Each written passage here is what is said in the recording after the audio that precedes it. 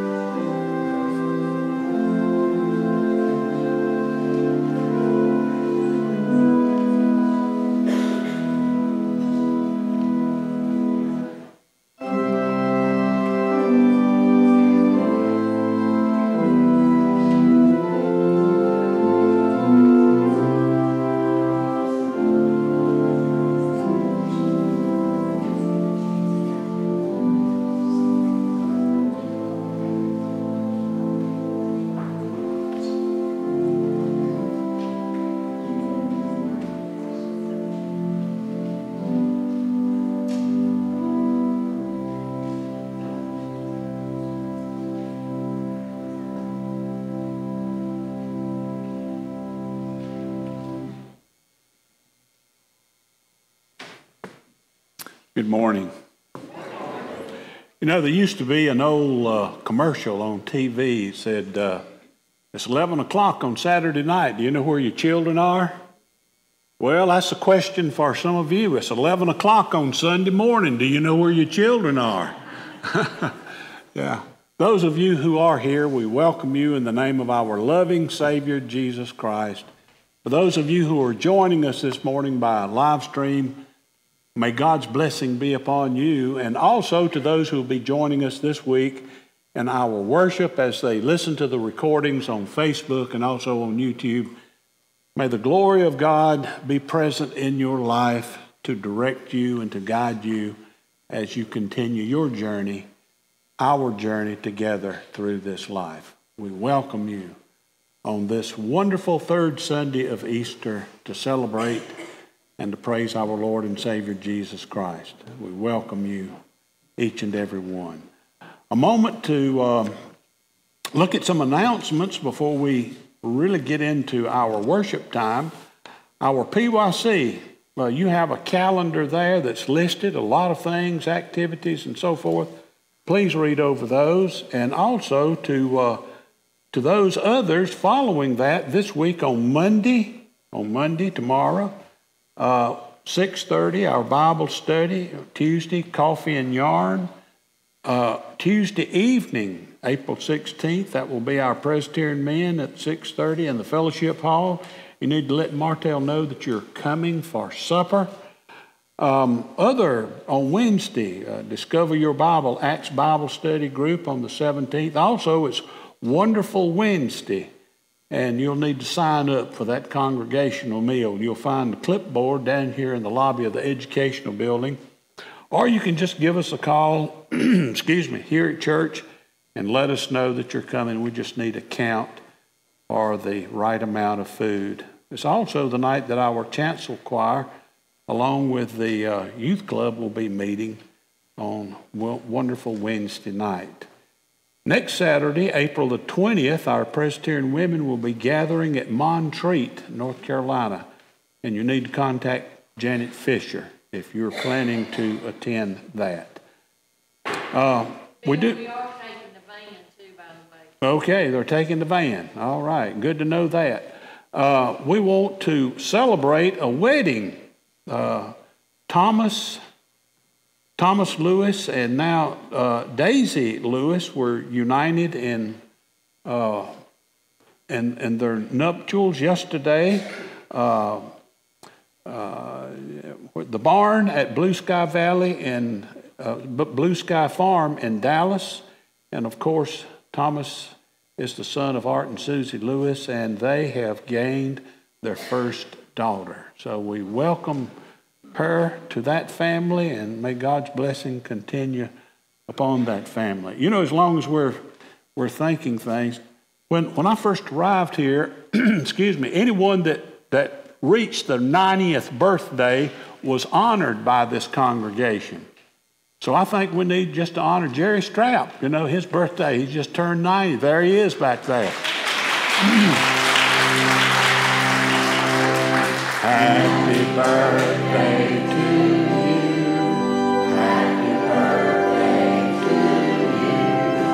Happy birthday, dear Jerry. Happy birthday to you.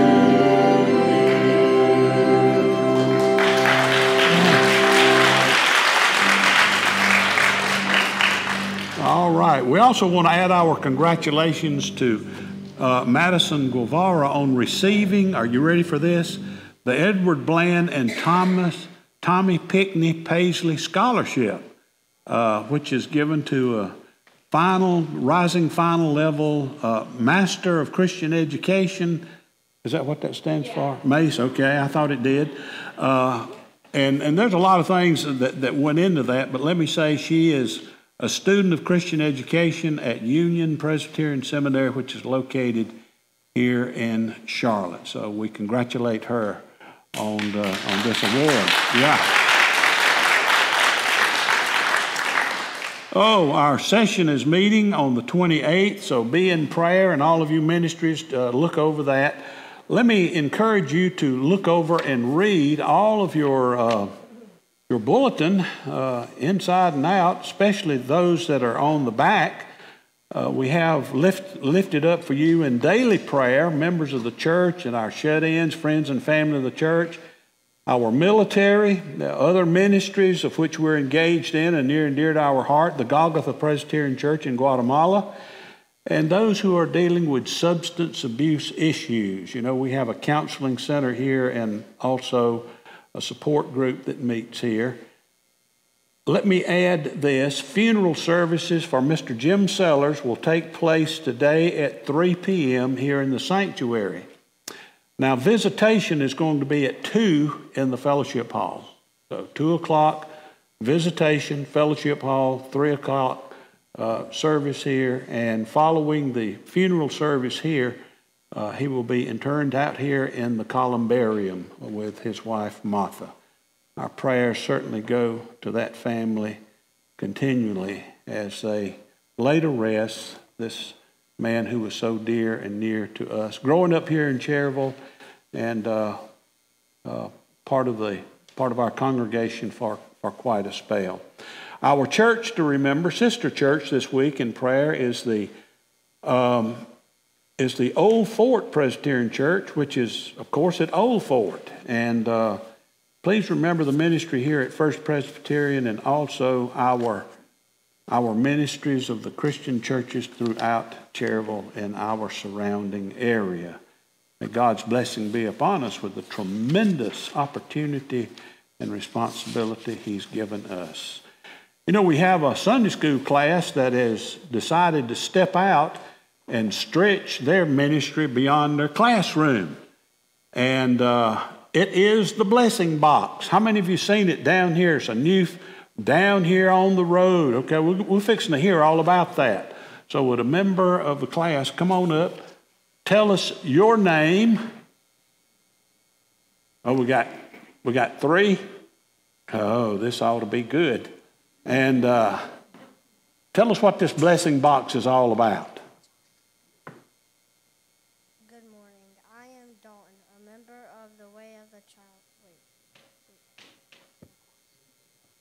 Good morning. I am Dalton, a member of the Way of the Child class.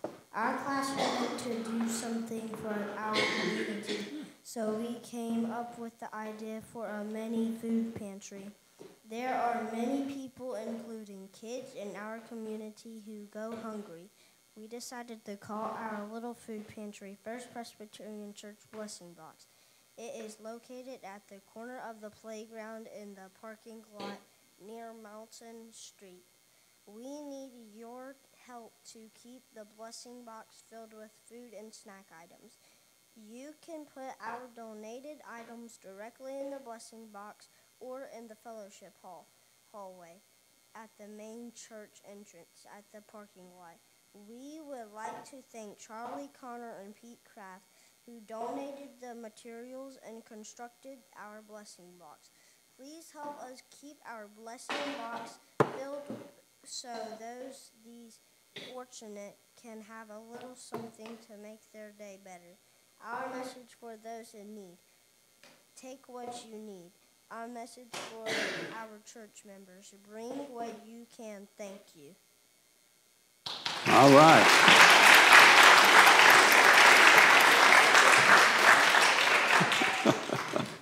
Oh, gosh. Nothing like good moral support standing with you, too. All right. One thing let me also encourage you to be aware of is at the end of the month, we're looking at the Song Fest, which will take place April 27th, the 10th annual Song Fest at the First Wesleyan Church. It'll be an opportunity for us to take up a love offering for the building fund at Cherryville Area Ministries. Let me encourage you to take your care baskets on the inside aisle, pass it over to your neighbor, jot down a name or two of those that you wish for us to be in prayer for. You'll certainly want to, if you're a guest with us, take one of the colored sheets, yellow ones, and fill that in. It's also an opportunity for you to participate in our care ministry as well. Place those cards in the care boxes. They're gray in color with care written on them, one in the narthex, one on either side here going out of the sanctuary, and then in other places here in the building. This past week we had 92 prayers, 15 cards, one shut-in visit for a total of 108. And we want to say what a tremendous opportunity it is that we are given to pray for those who are sick and those who need God's special touch. Choir.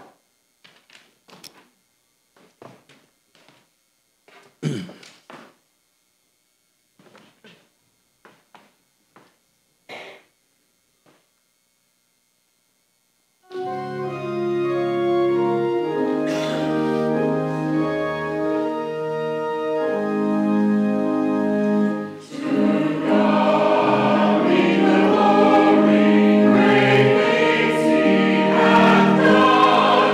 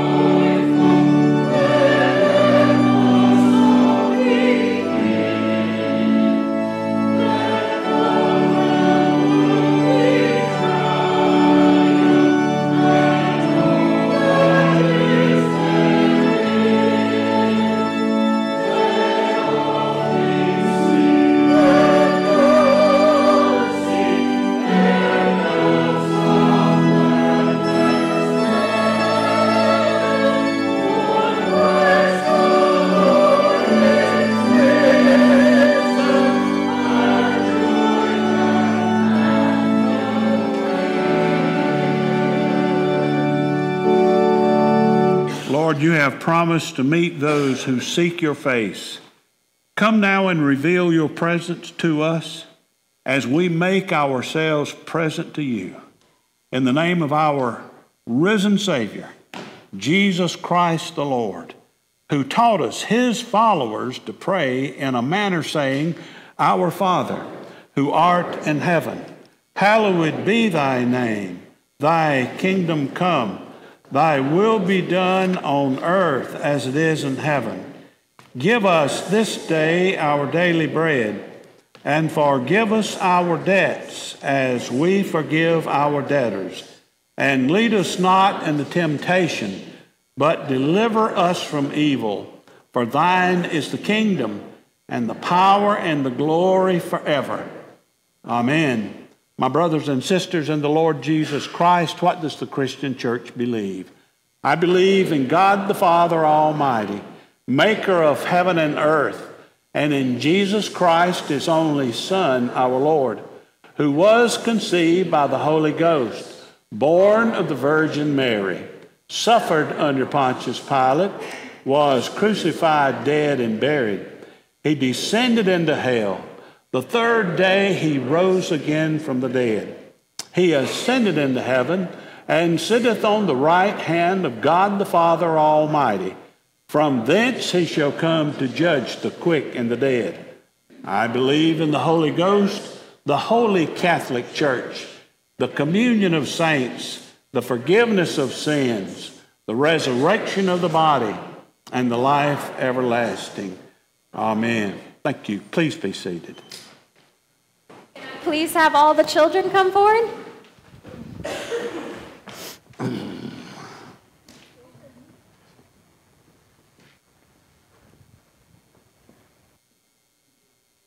Got a large crowd today. Okay. Can you raise your hand for me if you've ever been camping? No? If you were over the summer and you came to King's Kids and you learned how to build a tent, raise your hand. I know some of y'all did. Okay, so I remember when I was a little kid going on camping trips when I was young. One of my favorite family's activities on those trips was sitting around the campfire and telling stories. Ooh. So we would all this flashlight isn't working, but flashlight with our face, and then we would try to scare each other. As I listened, I told myself over and over, ghost, there's no such things as ghost. But that didn't keep some of the stories from scaring the absolute daylight out of me. I often found it hard to sleep late that night. My parents ended up regretting it, because then I'd wake them up and be like, I'm having a bad dream. Now, that might be a strange way to start a lesson in church, isn't it? But even in Bible times, some people believed in ghosts and were afraid of them. Let's listen to this example. So what we're going to do is what we did last Sunday. Every time we hear Jesus' name, we're going to pass the flashlight. You got to be listening. I'm waiting to see the flashlight get passed, okay? Max, you're sitting in a special seat again. You get to start. Okay. It begins after two men traveled on a long road to a town called Emmaus. They talked about Jesus' death and all that happened. As they walked, they were joined by a man. They didn't realize at first, but it was Jesus. After Jesus revealed himself to them, they went straight back to Jerusalem and told As they told these disciples they'd seen Jesus, he suddenly appeared among them. He said to them, "Peace be with you." Knowing he died, they thought he was a ghost. The Bible says that they were terrified. Here, show me a terrified voice. Oh. So Jesus, thank you, asked them, "Why are you troubled? And why do doubts arise in your hearts? Look at my hands. Look at my feet. You can see it's really me. Touch me and make sure ghost, because ghosts do not have bodies, as you see that I do. The disciples weren't sure what to think, so Jesus asked them for something to eat. As he ate the fish, they watched, and it showed them he wasn't a ghost, because ghosts don't eat food. The disciples realized Jesus had come back to life, and they spent the next month or so with him. After Jesus returned back to heaven, those same disciples went all over the world telling about Jesus' crucifixion, his death, and his resurrection. They never stopped telling about what happened. You and I have been called to tell others about Jesus, just like those disciples. We must be a witness for Jesus. We must tell the world that Jesus is alive. Show me how we pray. Perfect. God, we serve a risen Savior. He is alive. Help us to be witnesses of what he has done in our lives. In Jesus' name we pray. Amen. Amen.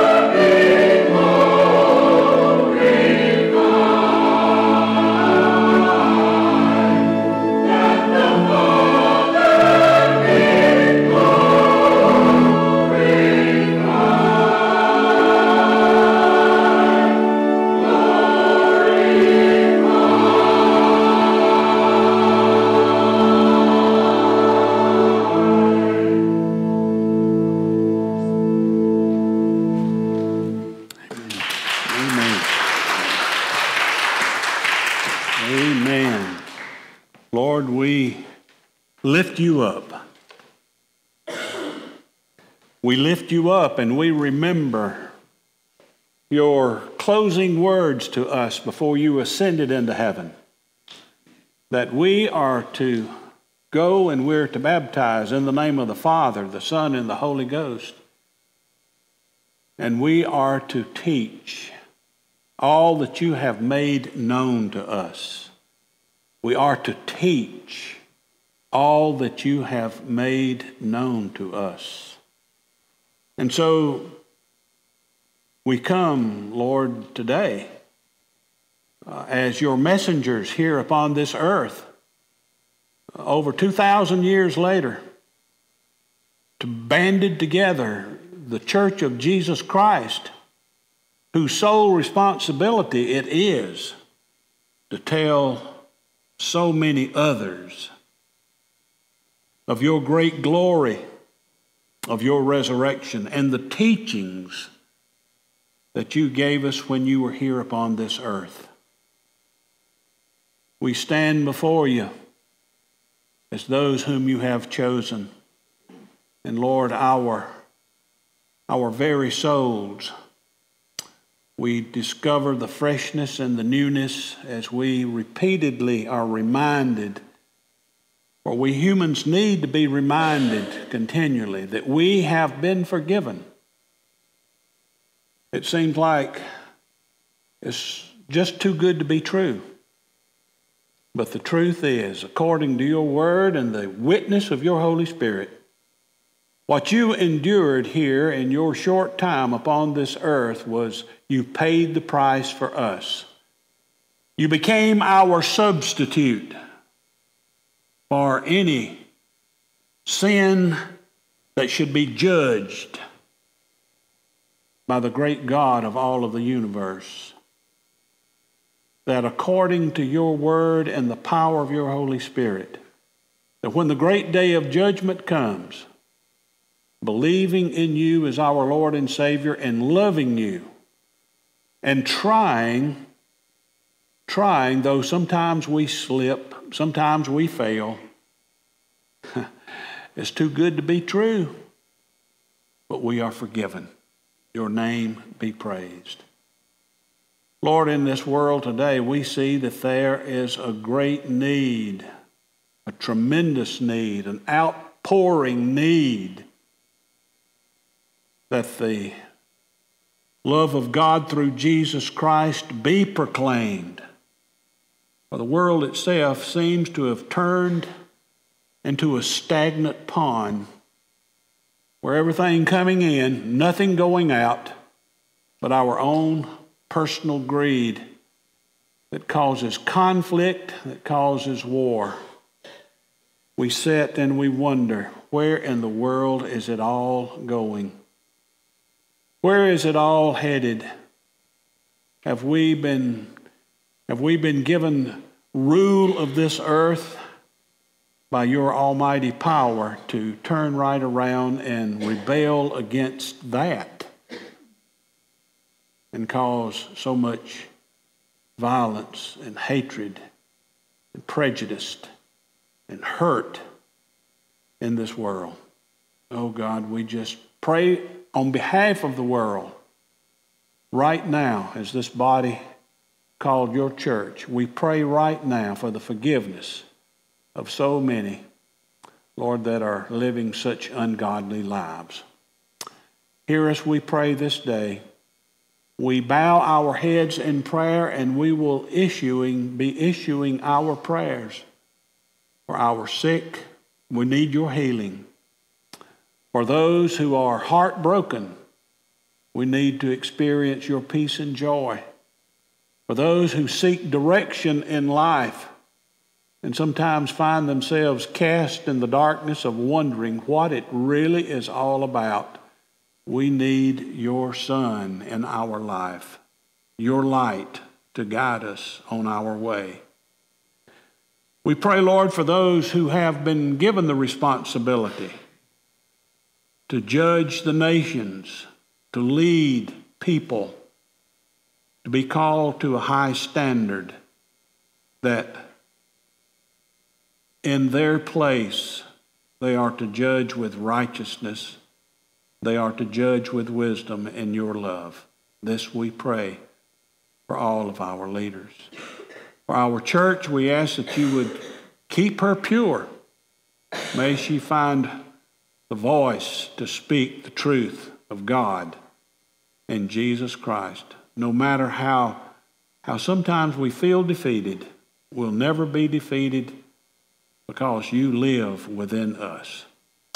Grant us now, we pray, your favor and your blessing as we go about our worship, the teaching of your holy word, prayers lifted up, the fellowship of the faithful, and going forth to serve you throughout this week and the many ways in which you call us. We make our prayer.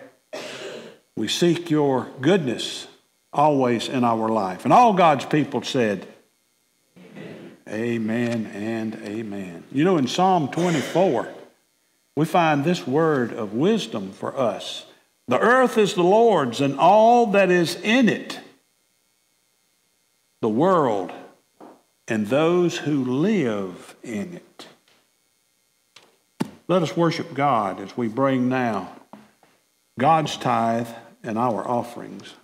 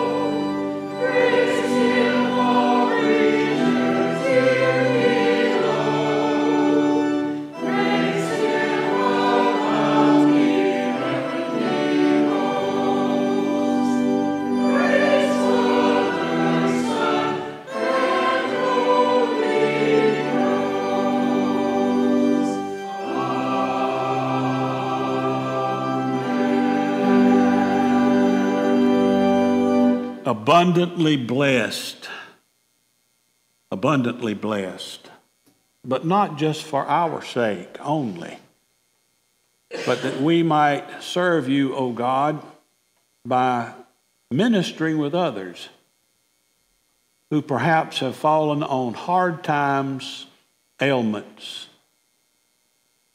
misdirections, mistakes. But we who are abundantly blessed in so many ways, we find ways, Lord, to minister to those in Christ's name. To you be all glory and honor. Bless now, we pray, our gifts and those who receive. In Jesus' name, amen.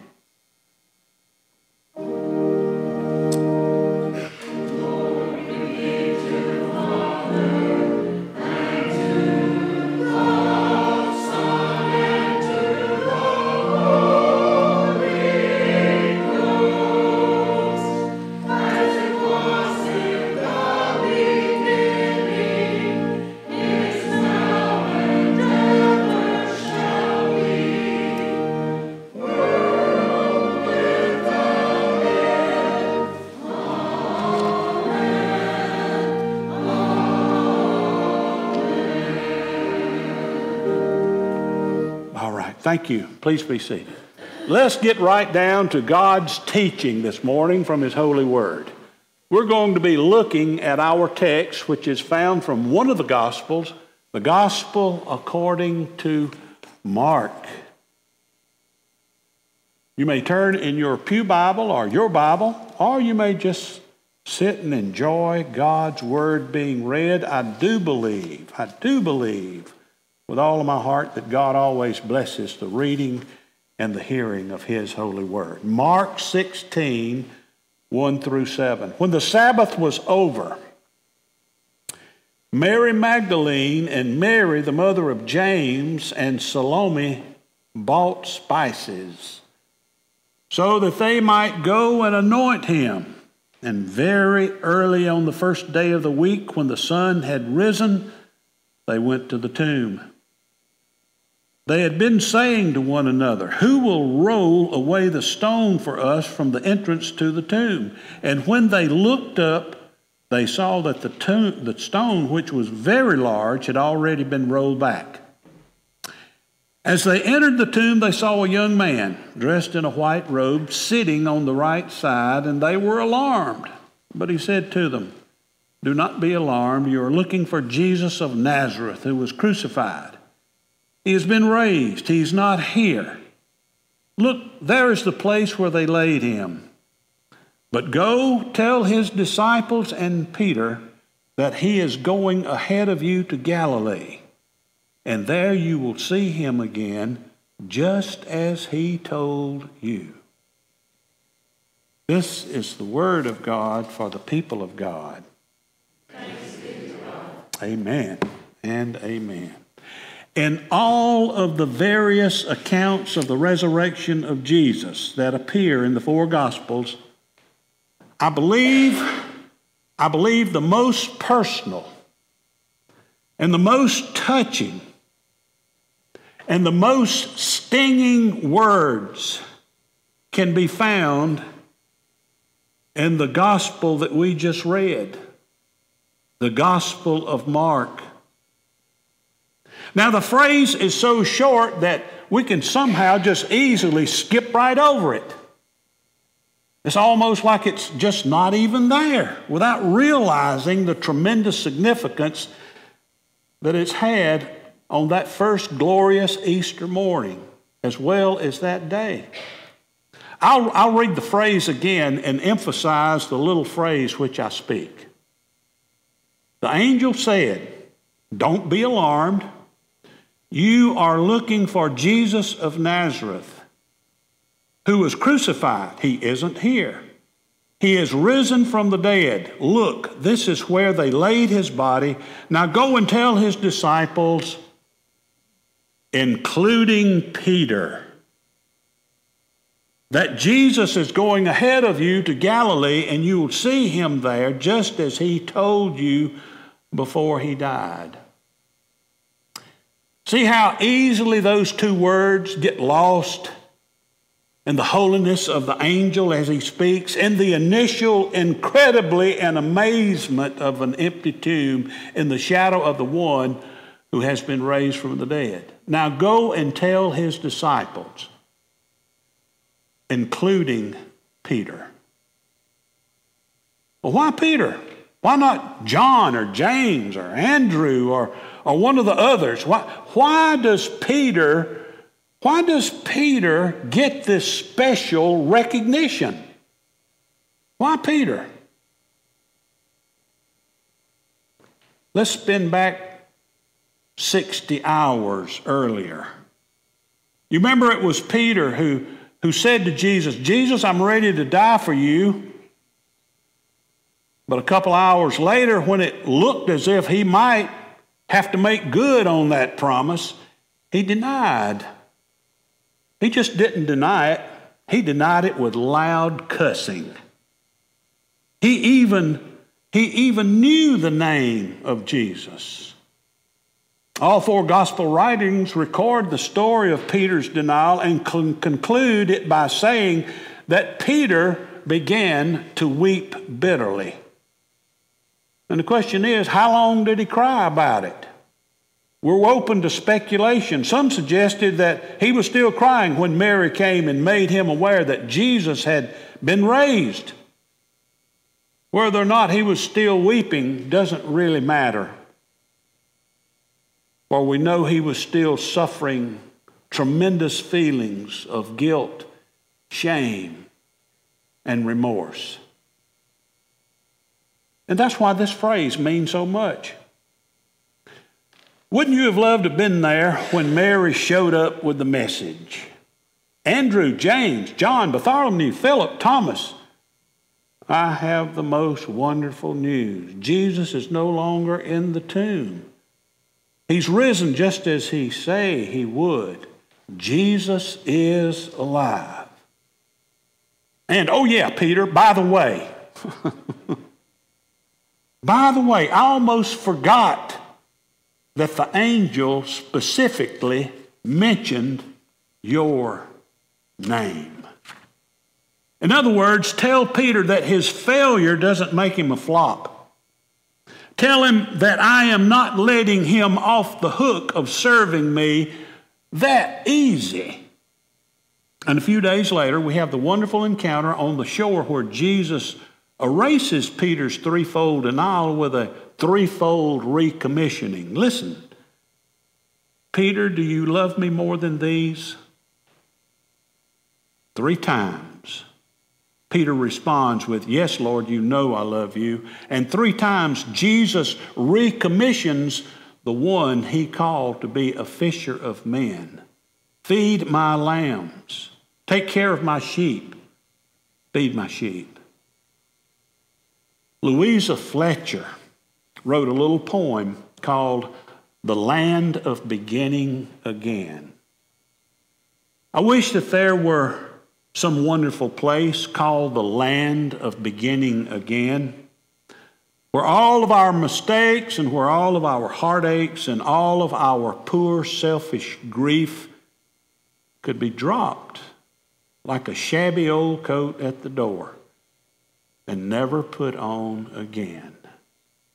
The land of beginning again. This little phrase, including Peter, assures us that there is such a place of beginning again. What a grace-filled addition, not only for Peter, but for any professing Christian who has ever denied the Lord Jesus in your own way, whatever that way might have been, in any shape or form. One who feels as though their denial disqualifies them from being a follower of Jesus Christ.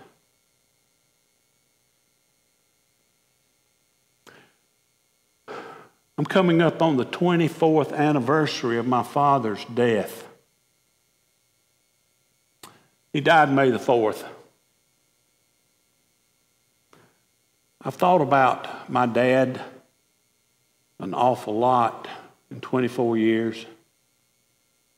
I think about if I could only see him and talk to him again. You know, I wouldn't try to persuade him that I love him. That wouldn't be the first thing.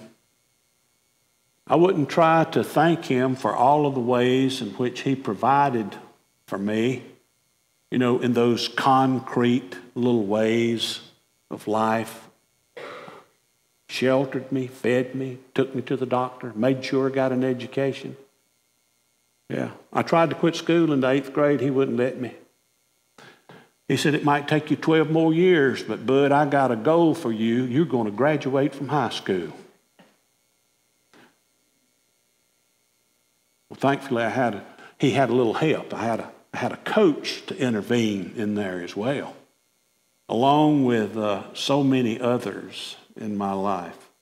A preacher named Willis Pruitt, so many others. But May the 4th is the anniversary of my dad. Oh, I wish I could go back because I treated my dad unmercifully. The messes I used to get into, not counting these other brothers of mine, you know. we were in something all of the time, and it broke his heart. I know it did. It broke his heart so many times. I wish that I could just ask him, Pop, would you just please forgive me? I'm so sorry that I didn't honor my father and my mother like the Word tells me to do. Please.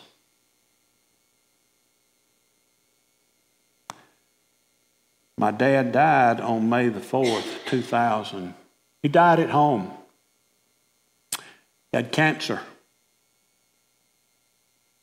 He'd lived from January 2000 till the first part of May. And so we had the hospice nurses coming in.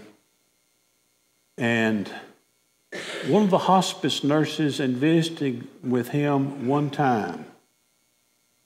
One time, she said, Mr. Lowe, in your life, what are you most proud of? What is something that you feel like is the pinnacle of your life, that you are just purely delighted by it? And he responded,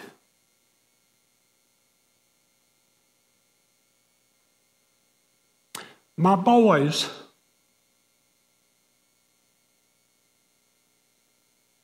My boys. You know what that did? That took old John and Steve and Tommy and me off the hook. We don't need to feel guilt and shame nor remorse. We don't need to feel that. He took care of it. All of the things of my life. My boys. Time and time again, y'all, we drop the ball. We fail. We mess things up. We walk through this life so often and with so many times feeling like a failure. I can't tell you how many times I have failed God's people. I've let God's people down in some way or another. And when I fail God's people, I can't tell you how I feel that I have failed God Himself. If I didn't believe in the land of beginning again, I wouldn't be standing here today. As was Peter, so it is with us. Jesus is always there in the middle of our failures, and He places a hand on our shoulder and He says, get up. Get back in there. Don't quit. I'm with you. I forgive you. You know, that's kind of difficult for some of us to accept because some of us think that we don't deserve to be forgiven. We've denied Christ in thought, word, or some deed, and we've come to feel as though our denial disqualifies us from not only serving Him, but also from serving His grace in the form of forgiveness and even taking the sacraments, whether it's baptism or communion. But this text tells us that Jesus is always far more interested in comforting the sinner than He is in the sin that you have borne.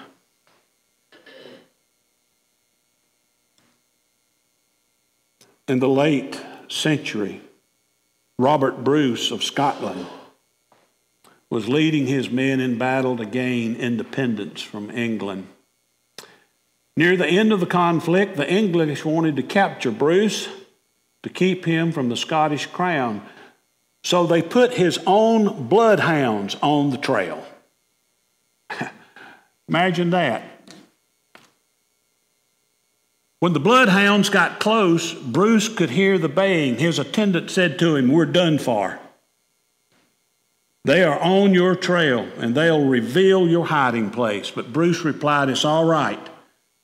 And then he headed for a stream, a big stream, a large stream. In fact, we might want to call it a creek that flowed through the forest. He plunged in. He waded upstream a short distance.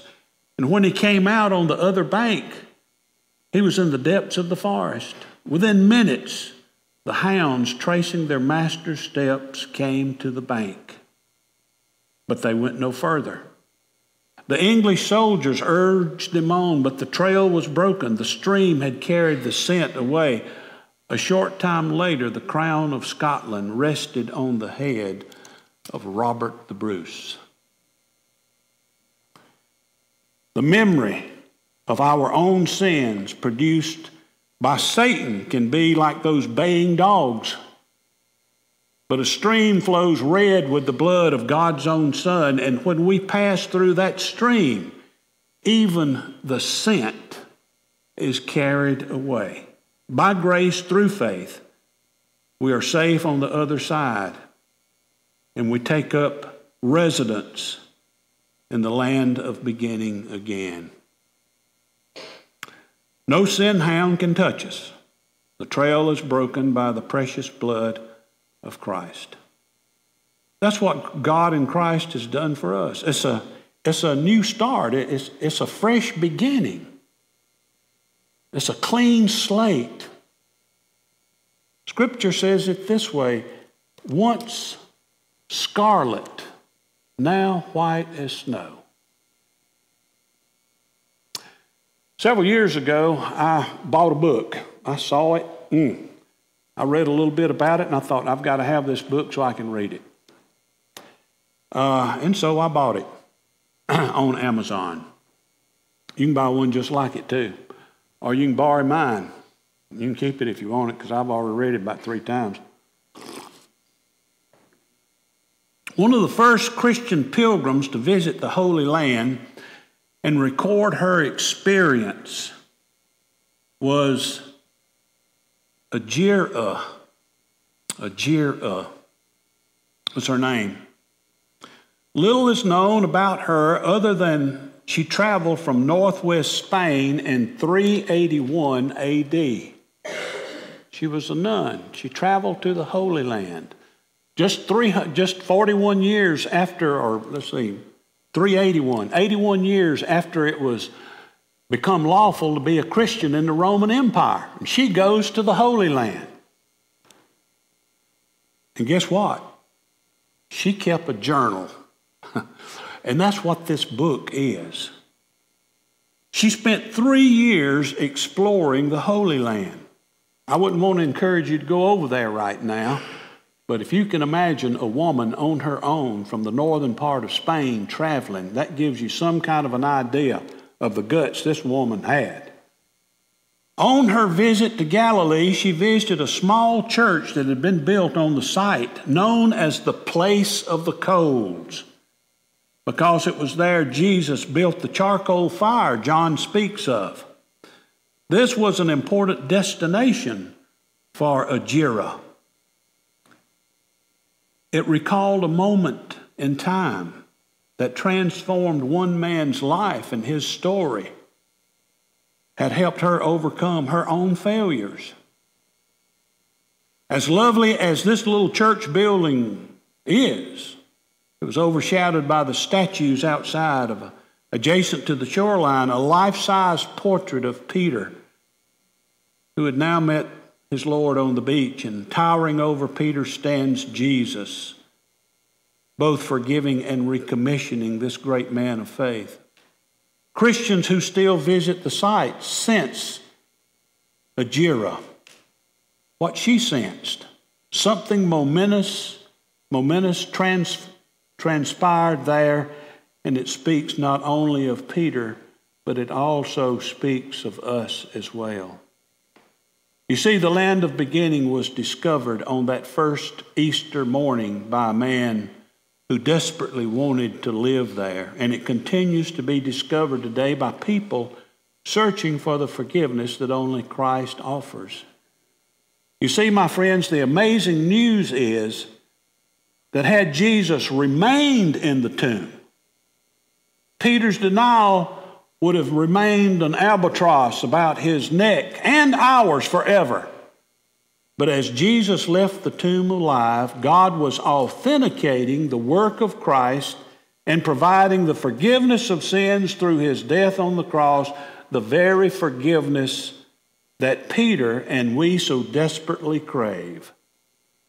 Because Jesus is alive, Peter and you and I receive another chance.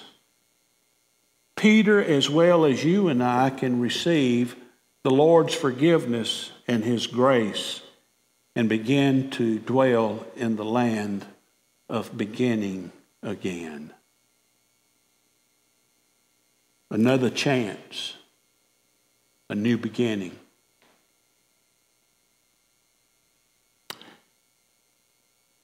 My grandson died the Monday after Mother's Day. We attended that funeral and with the family there.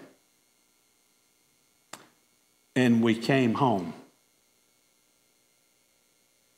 And on that day, Sunday, I tuned in to Trinity Presbyterian Church in Pensacola, Florida.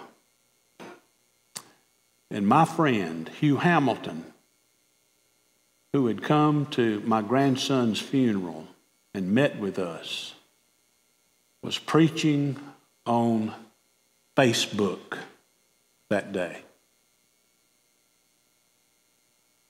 His sermon was on beginning again. I flipped over to 106.1, and there was Anne Graham Lutz. She was teaching out of John, and her whole teaching that morning was about God's love. And then I flipped over to our channel here, and Brother Leonard Baumgardner was preaching on the power of the Holy Spirit and what the Spirit can do in our life, no matter how tragic. Thank you, Leonard. Thank you, Anne Graham Lutz. And thank you, Hugh Hamilton, for being the voice of God who says you can start new. You can start again.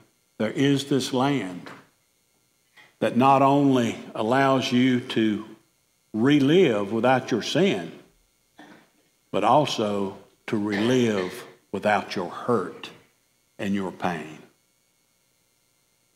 Well, that's my teaching this morning. I don't know what you're going to do with it, but I hope you find something worthwhile to do with it in your life. God bless you. Our closing hymn this morning is "Come Thou Fount of Every Blessing."